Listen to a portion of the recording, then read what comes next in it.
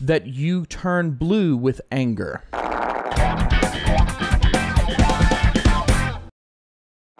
I was briefly listening to the Timcast IRL video from last night, a segment where they talk about how we need decentralization of the internet. Now, I have for a very long time thought that this was a wonderful idea, because the truth of the matter is, as they say and have said in hacker culture for a very long time, information wants to be free. Locking up information behind paywalls, various access methods, that kind of stuff, it just stops the information from being disseminated on a temporary basis. But as we can see with things like WikiLeaks, information wants to be free. People want information. Now here's where you're going to run into a problem. I have to argue against decentralization, against my own idea, the thing that I like, because there are some things that aren't considered when people talk about decentralization and they talk about anti-censorship tactics. Think about everything that's censored. Yes, it is terrible, absolutely terrible, that large tech companies are deciding what you get to hear and see and read. But here's the problem. Those big tech companies censor a lot of things, and you're looking at the things that you want to see and hear but aren't. What you're not looking at is what you generally don't see and hear for the most part. So here's where it gets ugly. I need to talk about a few things that are uncomfortable, but this has to be considered. Once you have a network that is truly decentralized, things get ugly. How ugly? Child porn can't be removed. That's probably the most extreme end of it. If you have a network that is truly robust against information being stopped, against information censorship, child pornography is a form of information. It is pictures, video, etc., all composed of the same bits and bytes that those cute cat pictures are composed of, but rearranged in a different order that produces something that the vast majority of people find rather horrifically despicable and think should be censored. Indeed, must be censored. If you have a truly decentralized, robust network that prevents information from being destroyed, that prevents censorship successfully, it will prevent all censorship, including the worst pieces of data that exist, the things that twist your morality so hard in the titty that you turn blue with anger. And it's not just kiddie porn either. It's stuff like doxing, harassment, death threats, the usual, but also leaked credit card information, leaked bank account information, leaked private information. If someone were to scan your medical documents that say that you have herpes and upload it to Facebook, it would probably get removed fairly quickly because that's a huge violation of privacy. But if you upload it to this robust network, well now, scanned documented proof that you have herpes is out there for everyone. Everyone. And it can never, ever be removed. See, the problem with decentralized, robust networks of information is that while they make information truly free, they make information truly free without discrimination against any type of information. No censorship means all information suddenly becomes free. It means things that you really don't want out there can now propagate, and you can't stop it. The other problem comes with law enforcement. This is where the decentralization angle starts to become a problem due to child pornography being illegal. If you have a network that cannot be censored, it will be used to distribute child pornography. If that network is used to do so, then that network now becomes, guess what? An illegal porn distribution network. And law enforcement will come after it. And law enforcement will come after you if you are using it. This is one of the reasons that it's not realistically possible under any legal framework that I know of to create a truly decentralized, robust network. This is sort of the elephant in the room of information freedom that no one seems to want to talk about. But we have to talk about it. If you want true information freedom, you have to accept that the worst, most horrific information suddenly is free.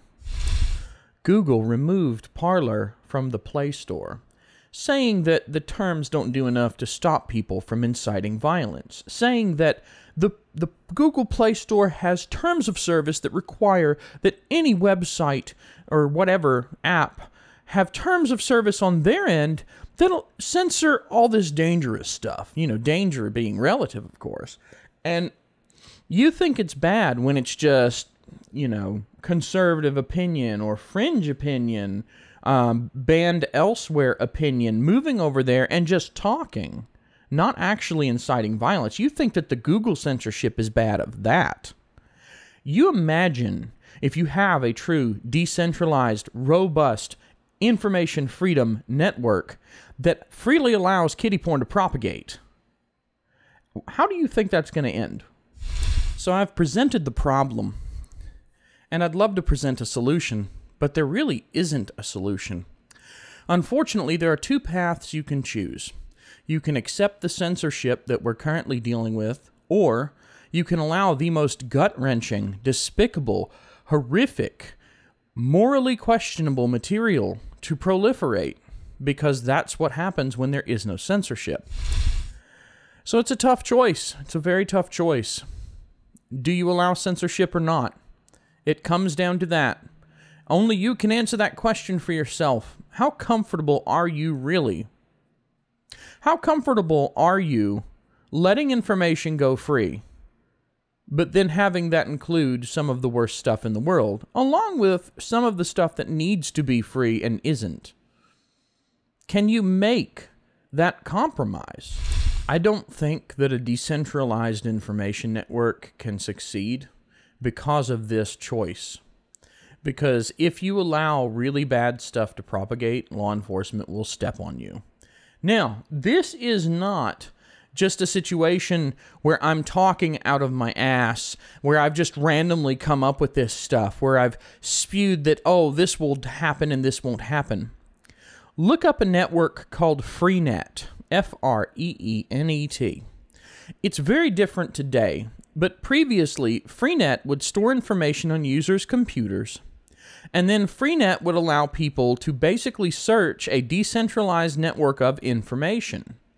You could publish information to Freenet, you could fish around Freenet, and it was all stored in this giant blob of data on everyone's computer. If you ran the client, you had to dedicate a few gigs of storage to storing stuff that was sent out to the network. Freenet became a distribution medium for kiddie porn, and the feds started chasing people down with it and cracking down on it. Freenet was forced to change the way that it works to where you don't get to join an information network by default. You have to manually add your friends. So now, instead of having this sort of global decentralization model, Freenet has a peer-to-peer private model, which causes information to not be shared between the cells. This does two things. One, it makes it so that if you get on it, you don't have access to information from all the other private groups, which kind of defeats the point of this decentralization. But two, more importantly, now the people who wanted to distribute that bad stuff are in smaller private groups that are even harder to find. This always happens whenever you crack down on the distribution of something. You make it illegal, you restrict it in some way. People find a way, but they scurry to the corners of the room, the dark corners. They hide what they're doing. They break off into smaller cells, and they do their distribution in smaller areas. So what I see happening with any attempt to replace Freenet with another global globally available, decentralized, robust information sharing network is someone's going to distribute kiddie porn on it, and that's the end of it. Because once that happens, and it can't be clawed back, you can't censor it, you can't stop it, your network's screwed. Everyone will come after you. Even if you don't look at it, a blob of that information might get stored locally to your computer without your knowledge, and the feds will break your freaking door down. And that's the problem. That's why information can't be free in our society. I don't really have a good conclusion to this discussion, but I wanted to present that information and put those questions in your mind, because if Tim Pool's bringing it up, and Tim Pool's got 907,000 subscribers for his podcast alone, then it's a big deal at this point. And people are talking more about it in the wake of the situation where all the conservatives are getting shut up. Trump's been banned from Twitter, and so on. So this topic is ripe today. But a lot of people aren't considering the end. Where does it go? You don't just free up one thing, you free up all things. What does that entail? And are we willing as a society to let go of tight control over the most reprehensible kind of information in order to allow all the other information to be free? It's a very difficult decision, particularly if you're someone who's been silenced and you want to see that information free.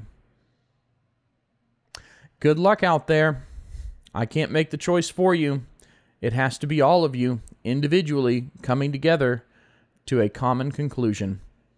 And right now that conclusion is censorship, and it'll probably stay that way for the foreseeable future, for the reasons outlined above. What do you think? I want you to type a comment below. If you've made it this far, I want to know what you think about this problem.